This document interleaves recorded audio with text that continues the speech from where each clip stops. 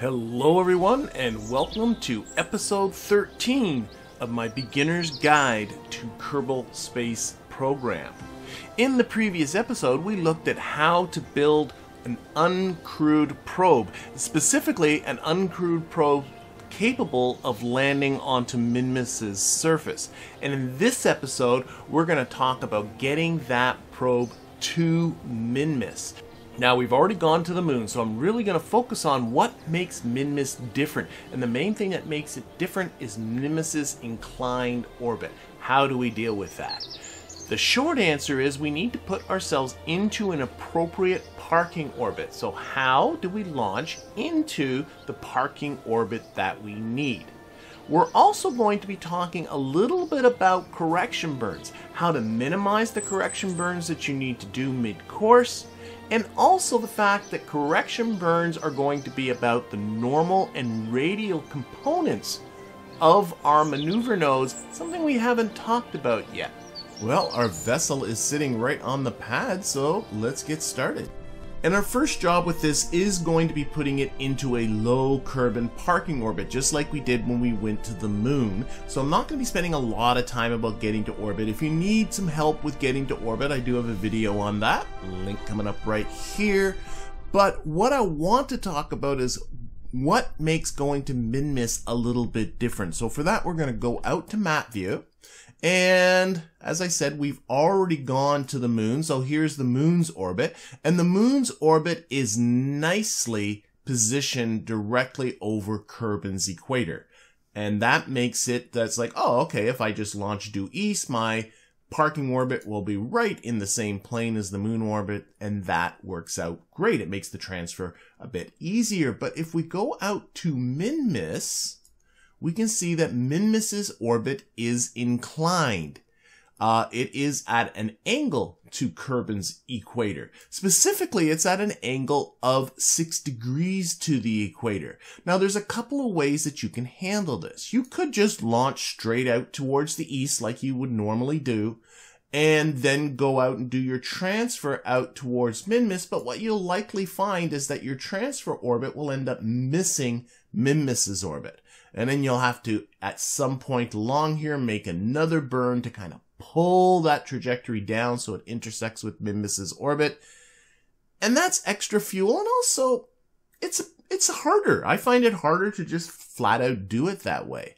The simplest way to make your transfer out to Minmus is to make sure that when you go into your parking orbit, you are already inclined at the same angle that Minmus's orbit is inclined at. Then you can make your transfer anywhere you want and you'll be guaranteed to hit Minmus's orbit. Sounds like it's complicated, but it actually isn't. Let's go through how we're going to accomplish that. So we're going to scroll down. We're going to center our view on Kerbin by simply double-clicking onto Kerbin so that our view is centered right there on Kerbin. We're going to scroll back out, and we're going to adjust our camera, where I'm right-clicking and dragging to adjust the camera so that the moon's orbit is exactly edge on.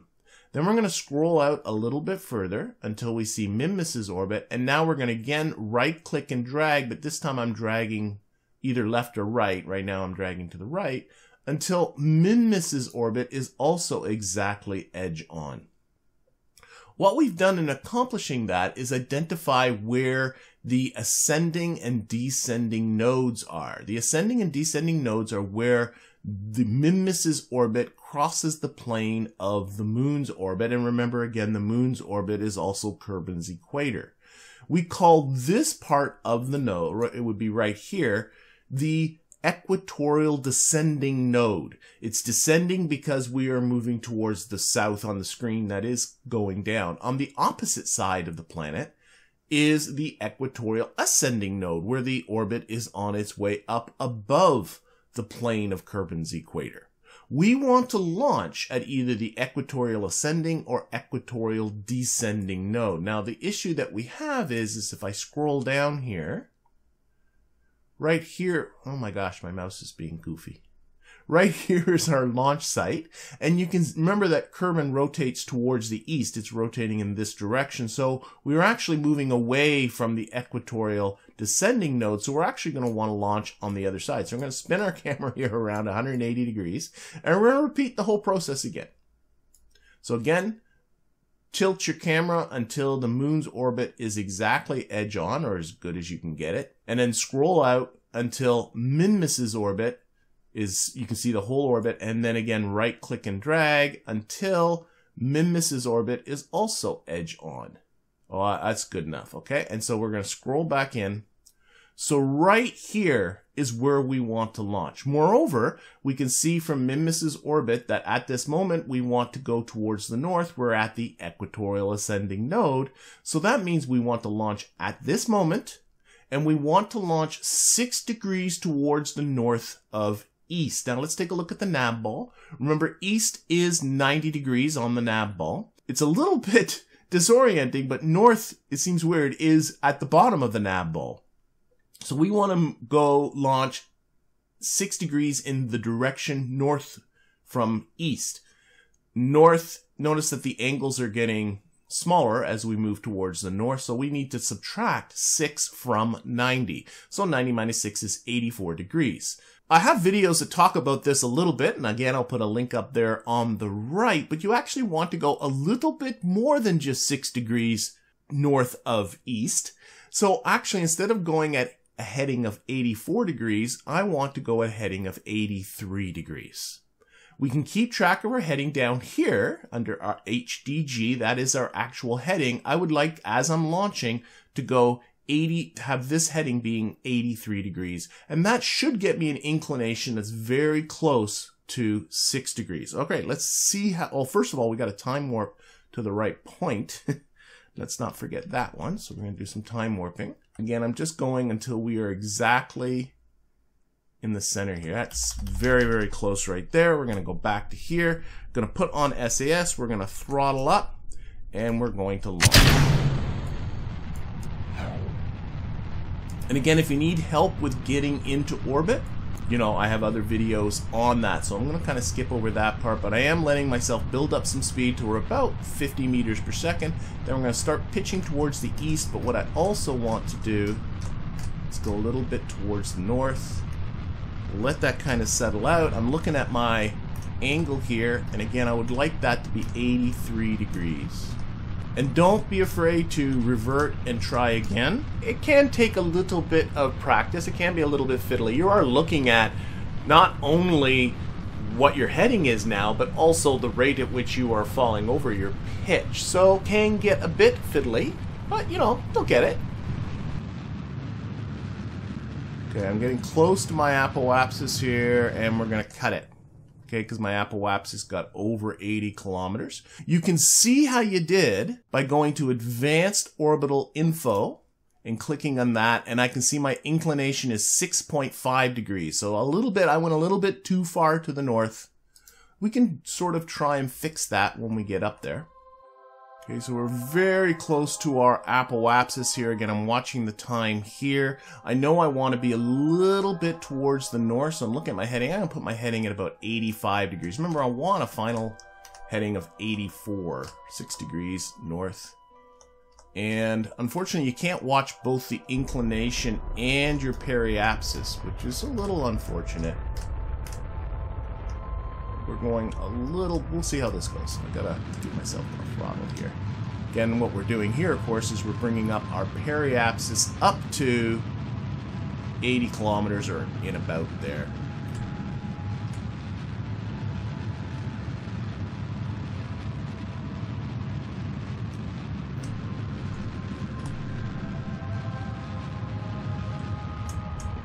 A little bit. What is our inclination at now? It's 5.2. I did it too far. Whoop. And it doesn't need to be perfect. Let's just qualify that a little bit. Oh. Okay. Speaking of not perfect, my orbit is not perfect. That's okay. We'll let that go. So it doesn't need to be perfect. We ended up with, I don't know, what's our orbit here? 76.5 by 92.9 kilometers. Not the greatest. If we go to advanced, our inclination is not 5.3 degrees, but it's better than nothing paying attention to this kind of stuff. Let's ditch our booster stage here. So there it goes. I'm going to turn this towards the north, like that, in order to just expose our solar panels a little bit. We're also going to extend our antennas here a little bit. We don't need them right yet, but we will as we get closer to Minmus. And we're going to take a look at getting this thing to Minmus. So you can see we are in this inclined orbit, and if we scroll out, that inclined orbit is a reasonable match to the same plane as Minmus's orbit. Okay, so let's go for our Minmus insertion. So it's actually very similar to the moon. Minmus will go about 1/6 of an orbit as you get yourself out there. So we're going to put a node right around, oh, it's right around where our craft happens to be. Of course, we can move this later. And then we're going to just drag this out to get it fairly rough. Another thing we should be doing as well is setting Minmus as a target. There we go. And of course, we can also go down, if we select the node once again, we can go down here. And we can do the clicking on this to bring this out. Be a little bit more precise. And we can see our little close encounter indicators there. If we right click on them, it tells us that we're missing by about 2.6 thousand kilometers. So we're going to start adjusting the time. We'll click one way. Oh, that's making it worse. There we go. We just got our encounter. And you can see we got this encounter, even though my orbit was hardly perfect and my inclination was hardly perfect. We did get into our encounter without having to do additional burns here. It makes our lives much, much easier. Okay, let's focus our view on Minmus. And if we're going to do a landing, people have a bit of a natural inclination, I think, to say, oh, okay, we're going to hit Minmus and then, you know, we'll do our landing. It's actually much, much easier if you put yourself into a low orbit about Minmus first. So we're going to adjust this by clicking again on the node so we get our fine tools here. And we're going to just start playing around with this. Let's see that. If I give myself a little bit more prograde, I can see that gets me close to Minmus. I can play around with getting the timing. And you can play with this. I think we're pretty darn, you know what? I think it was actually pretty close as it was. Now we're coming a bit towards the north. So we're missing Minmus a little bit. We're going to have to make a bit of another burn here, but it's going to be trivial compared to what it would have been otherwise. All right, so we got ourselves a 917 meter per second burn.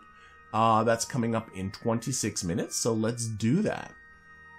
All right, we're about a minute away from when we are to do the burn. Again, remember how this start burn in. This splits the length of our burn, which is 3 minutes and 11 seconds because our engine here isn't exactly powerful.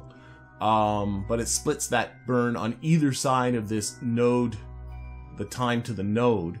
I've gotten into the settings and showed you how to turn this on, but actually since 1.10, this is now on by default, which I think is a good thing. Okay, let's put ourselves onto the blue maneuver node. Get ready to do this. I've talked about using maneuver nodes in the past, so we're not going to talk about it in great detail right now, but when this gets down to 0, we're going to punch it. So 2, 1, go. And now, again, we can relax. There's no rush.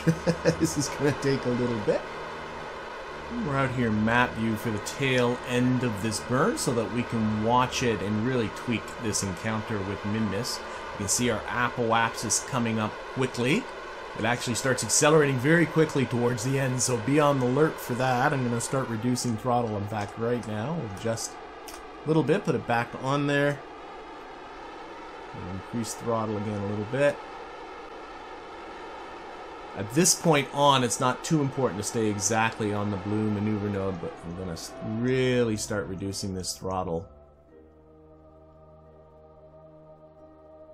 There, you can start to see it coming up. In fact, I'm going to stop right about there, just a little bit short, because what I want to do, let's delete this, is I want to bring this periapsis down onto this side of Minmus, on the left side of Minmus, and close to the equator, and I would love it to be about an altitude of about 10 kilometers or so. So we need to perform another burn in order to accomplish that.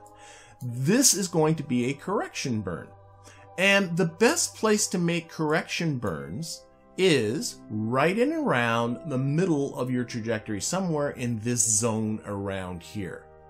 So, and exactly where it is actually isn't that big a deal. So I'm just going to click, around the middle here. We're going to add a maneuver. And for the first time, we're going to get into some of these other directions on these maneuver nodes. So if I scroll back in here on Minmus, I need to bring this periapsis down towards the bottom of the screen, which is south.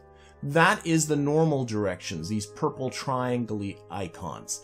This direction here is the anti-normal, and this direction here is the positive normal. I need to go anti-normal towards the south. So I'm going to take this node, I'm going to drag it just a little bit. You see, it doesn't take much to get it to move quite a bit. And in fact, well, let's see. Can we keep... Oh, we're getting very close here. Okay.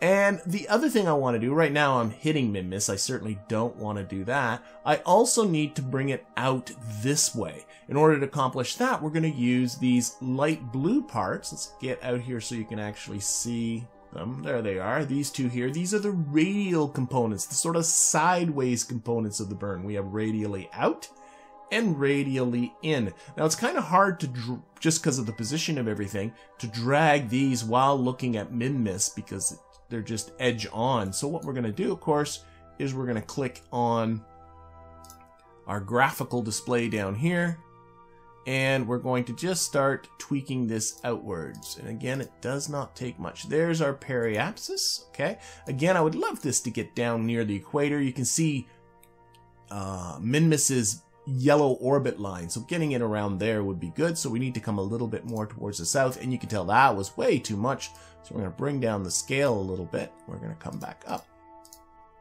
Now we're hitting it again. We're going to come radially out a little bit more. I'm going to right click on there. 839 meters above the surface is really bad. I would love that to be about 10. There we go. That's close enough. 12 kilometers is going to do just fine. Okay, so we're going to do this little bit of a tweak. Now, if you wanted to, notice I really put no effort into the timing of this, and you'll find out that the timing really makes very little difference. If you want to play with it yourself, go right ahead. I could probably bring this burn down 1/10 of a meter per second or so, but what I really want to draw attention to is how small this burn is. It's 5.2 meters per second. And I want you to compare that to that maximum that we saw on the Delta V map last episode. We have saved ourselves a lot of fuel and a lot of effort by just paying attention to our orbital insertion at the very, very beginning. Okay, well, let's get out there and perform that burn. Alright, here we are. We're getting close to about 10 minutes to the burn. To be honest, again, timing for this one really isn't essential. So you could be probably hours either way. It doesn't really matter, but we're kind of in the vicinity. But what I want to draw attention to here is the burn time, 0.9 seconds. This is a really, really tiny burn. And for really tiny burns, I like to adjust the thrust on this engine. So I'm going to grab this engine, and I'm going to look at the thrust limiter, and I'm going to pull that way down to help me just do this burn more precisely. Conversely, rather than doing that, you can also, if I put this back onto, how can I turn this view off? There it is. Back to, so I can see these indicators here. Actually, I didn't have to show, but I want to show you this. If I click right, or the cap lock button, it's the cap lock button that toggles those either way. Notice how they go blue? The blue indicates that you are now in fine control. That says fine control on the throttle and fine control actually with maneuvering, roll, yaw, pitch as well. Personally, I would prefer to just toggle down the thrust because that gives me more exactly what I want to do. But the game does give you this option to put it into fine control like here, and then the game's deciding what it's moving for you. You can decide which way you like. Personally, I rarely use this. I just always forget it's kind of there and instead just adjust things myself. Okay, let's get ready to do our burn. I'm not looking at the time to start at all because I honestly really don't care. And this one, literally, you can take as much time as you want with. Pretty much, anyway. I mean, I guess if you took days to do it, you might be in trouble, but... We're going to bring this down. And again, what I want is for that to be right at Minmus's equator or thereabouts, and periapsis in around 10 kilometers or so. Well, how's that look? I'm happy with that. That's perfectly fine. We'll leave it. Okay, we're going to put ourselves again back. Always think about solar panels. That's the easiest way I find with these to muff up the mission, is to forget about exposing the solar panels. So I'm turning it again towards the north, so the solar panels are guaranteed to have some exposure. Let's get ourselves to Minmus's sphere of influence. Boink, we have now officially encountered Minmus. So let's get back to here. Here is Minmus, the nice green snowball, all waiting there for us. And of course we got science to collect, and then we're going to get ourselves down to the surface, and that's going to be the focus of our next episode. So I'm going to thank you for watching and hope to see you then.